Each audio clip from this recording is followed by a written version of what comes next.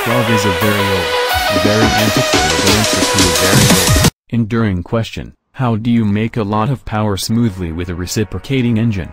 Nowadays, with balance shafts and miniature Marvel computers, a turbo 4-cylinder does a pretty good job, and more than one company makes a buttery V8 that wouldn't tip over a standing nickel. Add direct injection and turbos and you have V12 power without the size, weight, and moving parts. But there's just something about sitting behind, or in front of, two inline-sixes married at the crankshaft. The V12 is the triple-axis tourbillon of an increasingly quartz engine world, and it delights us precisely because of its excessive parts count.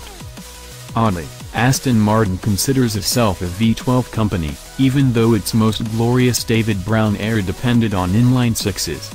Carroll Shelby and Roy Salvadori won Le Mans behind one in 1959, and the straight six served Aston well into the 1970s, when its attention turned to Bulldog V8s.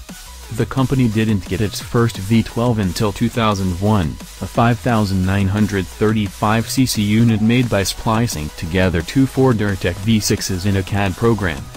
Ferrari is a V12 company, Lamborghini is a V12 company, Jaguar is a V12 company, though it hasn't sold one in years. Aston Martin? Well. But we're willing to forgive this conceit, which issues from Aston CEO Andy Palmer, a recent refugee from the upper ranks of